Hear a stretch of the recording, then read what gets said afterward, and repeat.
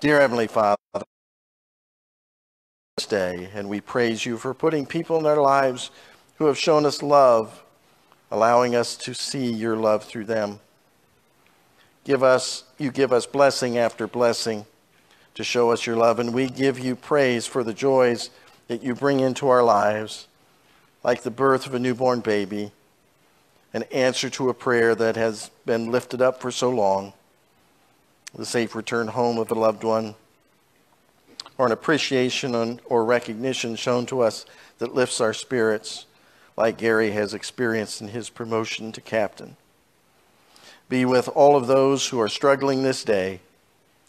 Those struggles may be a physical illness or injury for which your healing hand is needed. The struggles may be dealing with the loss of a loved one or just a general feeling of loneliness and isolation with only your presence and your comfort can help ease. Wrap your loving arms around them and give them your comfort and peace. The struggles may be from the pain of being hurt by others or the guilt of our hurting someone else. Help us to forgive and to ask forgiveness as you have done for us. The struggles may be from depression, anxiety, or fear, or a sense of frustration over the course of our life, or lack of vision for where we are supposed to be or what we're supposed to do. Help us to remember, Lord, that you have a plan for us. As the prophet Jeremiah has told us, plans to prosper us, not to harm us, to give us hope and a future. We know that you are faithful and will never leave or forsake us. We specifically lift up those individuals whose names are before us on our prayer list. And we lift up all of the many unspoken requests that those in this sanctuary and those who are watching through the internet have on their hearts this morning.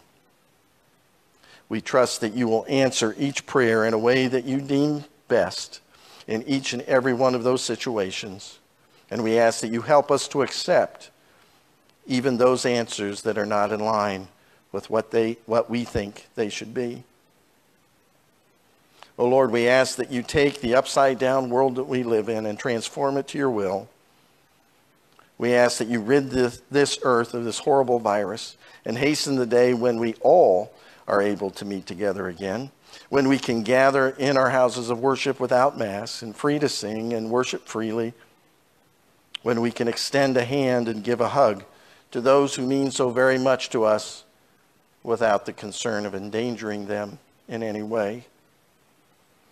And finally, we are so grateful for the unfathomable love you have shown to us through the sending of your one and only Son to be among us, to show us how to live, and to lead us to the path of life eternal through his death and resurrection. And we ask all of these things in the precious name of that Son, Jesus Christ, who taught us to pray. Our Father, who art in heaven, hallowed be thy name. Thy kingdom come, thy will be done, on earth as it is in heaven. Give us this day our daily bread, and forgive us our trespasses, as we forgive those who trespass against us. And lead us not into temptation, but deliver us from evil. For thine is the kingdom, and the power, and the glory forever. Amen.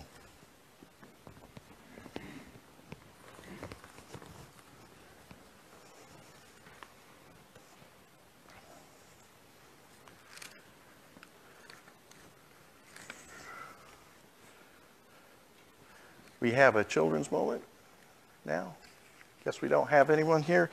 Ed, do you want to come on up and read scripture?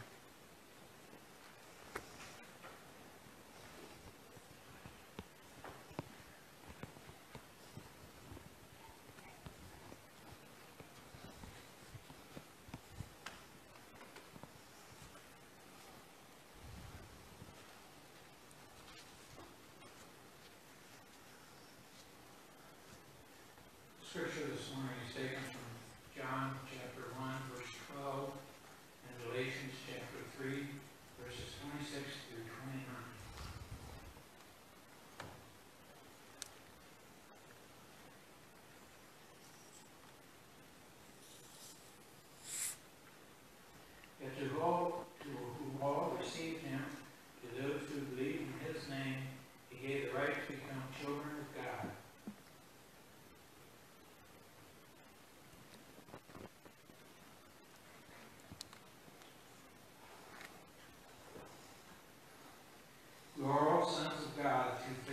Christ Jesus.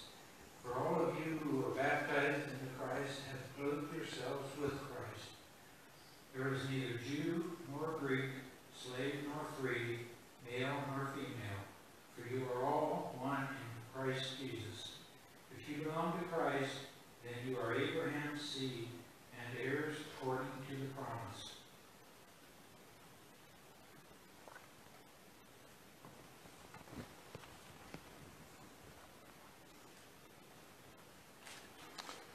Thank you, Ed. Brothers and sisters, before I begin the message for today, let us bow our heads and go to the Lord in prayer. Heavenly Father, I ask that you bless our time here together. I ask that the power of the Holy Spirit flow through the word spoken and touch the hearts of those who you want them to reach, no matter where they are or when they view this message. May your will be done in each of our lives, and may we be open and obedient to your calling. Amen. One of the results of this ongoing pandemic has been that families have been forced to spend a lot more time together than maybe they ordinarily would. This has resulted in some strain and struggle in some families, but reconnection and renewal in others. Of course, the idea of family today extends far beyond just the mother and the father and the children they bring into this world together. We have blended families due to remarriages. We have extended families, aunts and uncles and grandparents and cousins, etc. We have work families, people that we are side by side with, sometimes we spend more time with than our families at home. Church families, all of us. And then there are families that are created or expanded due to adoptions. And it's this last kind of family that I want to focus on here this morning. Many of you have experienced and have been blessed by an adoption, either personally or through a family member or a friend. I have a niece and a nephew who are adopted. I have different friends who adopted children from Korea, China, India, and the Philippines. When our children were growing up together and they had a chance to play, it looked like a mini United Nations out in the backyard. I know that my children and I were richly blessed by their coming into our lives. And while many adoptions are planned and are times of great joy and celebration, sadly in this day and age, various circumstances require family members to adopt a child of another family member under circumstances that are neither planned nor joyous. But having been an attorney for many years, I can tell you that the adoption area was one area of the law that truly was uplifting and joyous. It was a process through which the identity of the person who is being adopted is defined, and the trajectory of the rest of that person's life is changed. As we know, all human beings are born in the image of God and are loved by their Creator. For those who are not fortunate enough to be born into an existing family unit, however that looks or however we define it, a search begins to find for that child a forever family and a forever home.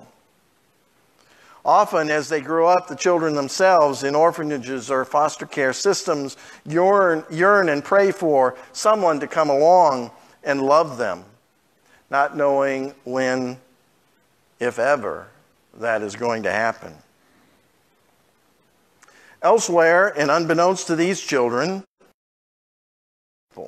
who because of infertility issues or just due to an abundance of love and resources, have decided that they want to start or add to their family. And they begin a search for such a child. They take multiple steps to make that happen. The paperwork, the application process, the screenings, etc. They can take a long time and cost very much.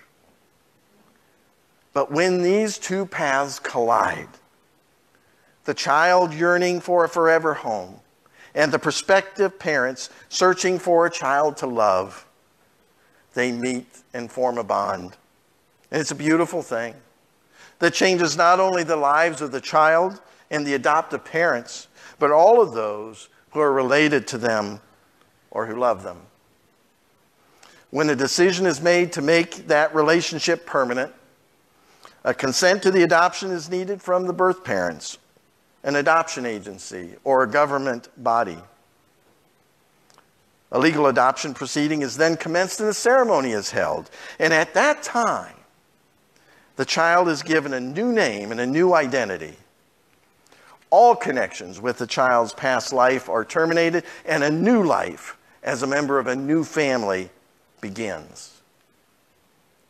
From a legal standpoint, the child is deemed to be a child of the adopting parents, just as if they were born to them, which includes the right to fully inherit as full members of the family. From that point forward, the child grows up, belonging to these parents, being taught by them, and the children often emulating their new parents, including the parents' values, religious beliefs, even their preference in sports teams. Go Indians and go Buckeyes, but I digress. Sorry, couldn't help it. The process that I've just explained is also a description of the spiritual journey that we all have hopefully been on. All of us should be able to find ourselves somewhere in this process. Allow me to read to you 4 passages of Scripture. In the Gospel of John, the 1st chapter, the 12th verse, as Ed read earlier, we find these words. Yet to all who received him, to those who believed in his name, he gave the right to become children of God.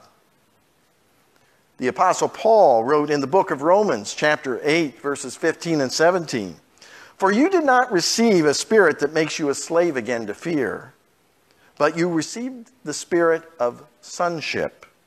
And by him we cry, Abba, Father, which is actually a term of endearment, which is similar to what we might use as daddy today. Self testifies with our spirit that we are God's children. Now, if we are children, then we are heirs. Heirs of God and co-heirs with Christ, if indeed we share in his sufferings, in order that we may also share in his glory. 1 John 3:1 says, See what great love the Father has lavished on us, that we should be called children of God. And that is what we are.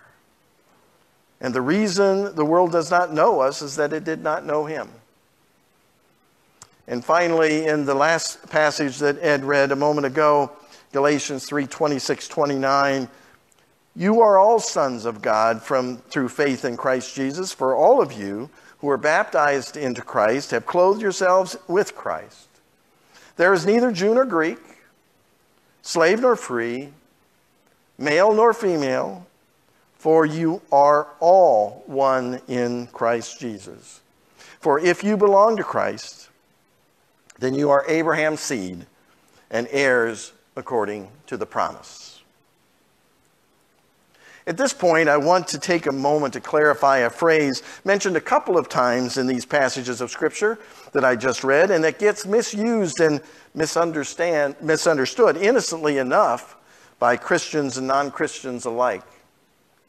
How many of you heard someone say, we are all God's children, or we are all children of God, in referring to all of mankind? The statement is made to be loving and inclusive, but to use that phrase or title to refer to every person on this globe is neither biblically sound or accurate according to Scripture, and it contradicts the verses that I just shared with you. It is absolutely correct, you see, that we have all been born in the image of God, and we are created by him, and are dearly loved by him, and are provided a way to be with him for all eternity. But up to that point, without anything further, we cannot yet claim to be God's children. Bear with me while I explain.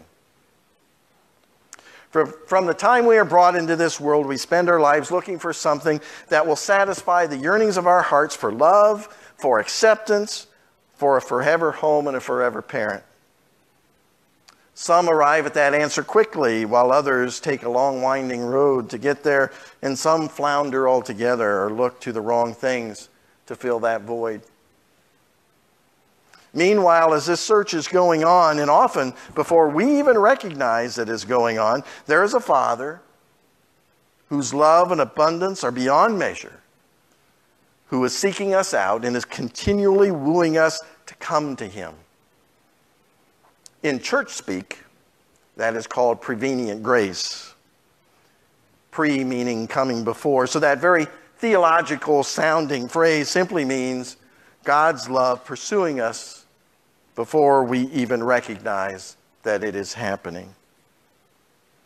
And that Father is willing to open his home to anyone who will come in. He wants us so desperately to be with him for all eternity that he sent his one and only Son, Jesus, to create a pathway to his door through Christ's death and resurrection. Let me ask you this. Is there anyone or anything that you love so much that you would be willing to sacrifice your child to save? If we are totally honest with ourselves, we'd have to say, of course not. I heard a pastor tell a gathering one time that he had a 3-year-old son at home that he loved very much. And he also said that standing there before that group that day, he could honestly say that he loved each and every one of them. But then that pastor made a brutal but honest admission. The preacher said, "But would I be willing to give up my beloved son for you? I'm afraid I just don't love you quite that much." Friends, do you realize and understand that our God willingly did what we and that pastor wouldn't do because he did love us that much? What a difference there would be in this world if everyone could come to fully understand that. And if sending his Son wasn't enough, God also sent his Holy Spirit to work on us and in us to draw us close. We can experience it through the words of the Bible, the lyrics of a hymn, the actions or encouragement of others. A voice is saying, "I love you. Come to me." And then there is that moment when we finally come face to face with our Dad in heaven, who is offering more love than we could ever understand or experience anywhere else. And he tells us that he wants to be our forever Father, to love us and care for us, to teach us and protect us. And he asks them, and he asks of you, wherever you're listening, would you be my son? Would you be my daughter? Just imagine the God of the universe is asking us to be his forever child. And at that point, it's all up to us. No birth parent, no adoption agency, no government body. It's up to us to give our consent to the adoption. And then with our yes, the adoption ceremony takes place. Our old life has passed away, the new life has begun, and we are given a new name, now the rightful name of God's children, and the right to inherit the riches of heaven. So you see, at the beginning when I addressed you as brothers and sisters, that was not just a figure of speech. If you've consented to the adoption and you are also a child of God, from a spiritual perspective, calling you my brothers and sisters is true in every possible sense. Having been adopted by God into his family, we are every bit as much siblings as any earthly sibling we may have. And by extension, we are siblings of our brother and Savior, Jesus Christ. The gift of eternity in heaven with God our Father and with our Redeemer Jesus is now freely bestowed on us. We've been eternally adopted. That happens the moment we give our consent. While we are alive on earth, this is not something we have to wait until we die to find out about. From the adoption forward, for the rest of our earthly lives, we belong to our Father. We're taught by him. It is our heart's desire to emulate him. Is there anything better than that? To all who are hearing these words this morning, I ask you, where are you in the adoption process? Look within your heart and be totally honest with yourself. If you're still searching for something to fill the emptiness you are feeling, and what are you looking to fill it with? Are you looking to fill it with money, power, sex, alcohol, drugs? Other people who disappoint you, let you down, and abandon you when you really need someone? How's that working out for you?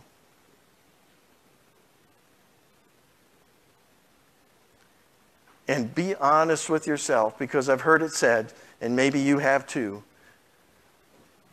that sitting in a church pew on Sunday morning no more makes you a Christian than sitting in a garage makes you a car. So just to say, I come to church every Sunday morning, that's great. But the bigger question is, have you consented to be adopted yet? And that's a different question. Instead, how about looking to the Father who truly loves you, who will provide for you, and who will not disappoint you, let you down, or abandon you ever? His hand is out. The door is open. The gift is there to be given. He is asking you today, will you be my son? Will you be my daughter? It's so simple, yet so profound.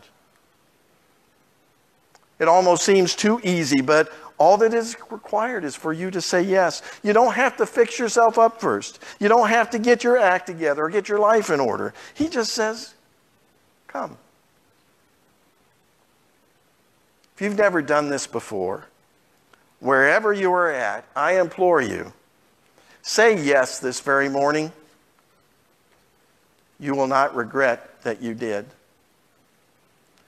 Make this the first day of your new life as a true child of God. For those of you who have previously said yes, were adopted into the family already and are true children of God, you have a role to play too. It's as an adoption agent. Your Father wants you to go out and add to his family. He has the love and resources. Go out and find those who are still searching. Come alongside of them. Show them that you care and help them to build a relationship with their forever dad. We need to remember that it is not our job, nor are we even capable of causing an adoption to take place. Rather, it is our privilege to guide those seekers, these future siblings, along the path that leads them to a relationship with a loving and forever parent. God's children also have a responsibility to each other.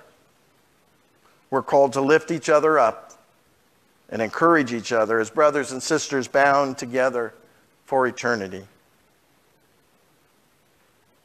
As our time together draws to a close, I want to share with you the lyrics of a song from my favorite contemporary Christian singer and songwriter, Stephen Curtis Chapman, that captures what I'm trying to convey to you this morning. Stephen and his wife, Mary Beth actually is from Springfield, Ohio. He's from Paducah, Kentucky. But they're no strangers to that adoption process, having themselves adopted 3 children in addition to 3 of their own, and having set up a foundation that has assisted hundreds, if not thousands, of people to adopt a child. The song is titled, Who You Say We Are, from his Worship and Believe CD. If you go online, I'm sure you will find it, and I encourage you to do so. Listen to these words. Oh, how great is the love the Father has lavished on us, that we should be called children of God. Oh, how great was the cost the Father was willing to pay so that we could be called children of God. Oh, how great is your amazing grace that took us as orphans and slaves and made us your heirs and gave us your name. There's nothing more than we can ever do. You finished it all on the cross, then rose from the grave and brought us with you. And all that we can say is thank you. Thank you. We are your sons. We are your daughters. Hallelujah. We are who you say we are. So lift up our hands and cry, Abba, Father. Hallelujah. We are who you say we are. Let us bow our heads and pray. Abba, Father, our Heavenly Dad, we thank you for this time that we were able to share together this morning. We thank you for the love you have for us, a love we really don't deserve, which is your grace. We thank you that you loved us so much that you were willing to allow your one and only Son to be brutalized and crucified on that cross of Calvary, to be a sacrifice for our sins, to pay the penalty that we do deserve, which is your mercy. We thank you for every soul who gave their consent to your adoption of them this day, and we rejoice that we have a new member of our eternal family. Father, allow your Holy Spirit to flow through us. Give us the courage, the eyes, the ears, the love in our hearts to reach out to those who are seeking a family to belong to and to point them in the direction of home. We give you all the glory and praise this day in the mighty name of your Son and our brother Jesus Christ. Amen. My brothers and sisters, if you said yes for the first time today, I thank God for you and I ask that he richly bless you. I do ask that if this is the case, please speak to me. And for those on Facebook who go to another church, speak to your pastor. You can also reach out to me on Facebook as well, or contact the church office. We'd love to talk to you and encourage you and to celebrate with you for this new beginning in your life. It truly is something that should be shouted from the rooftops. And I guarantee you, there was a roar of approval from the crowd in heaven the moment you made your decision. And for those of you who have already been a part of God's family, may our Father continue to richly bless you, mold you and use you in wondrous ways. You see, the house isn't full yet. There are many more rooms left. And there are people all around us that need a forever home.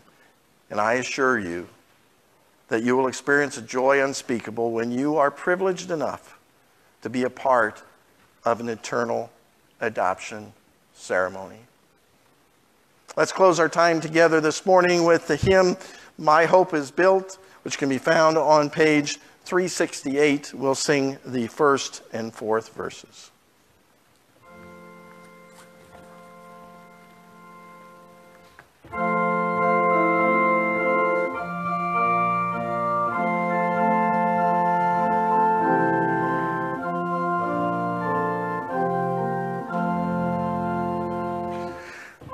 My hope is built on nothing less than Jesus' blood and righteousness. I dare not trust the sweetest frame, but wholly lean on Jesus' name. On Christ the solid rock I stand, all other ground is sinking sand. All other ground is sinking sand. When he shall come with trumpet sound, oh, may I then in him be found, dressed in his righteousness alone, faultless to stand before the throne. On Christ the solid rock I stand, all other ground is sinking sand, all other ground is sinking sand.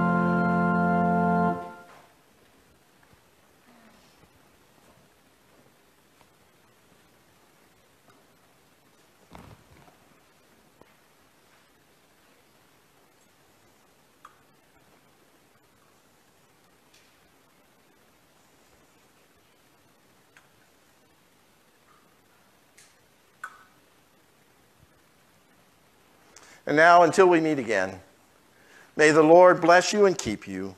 May the Lord lift his face upon you and be gracious unto you. May the Lord lift up his countenance upon you and give you peace. Amen.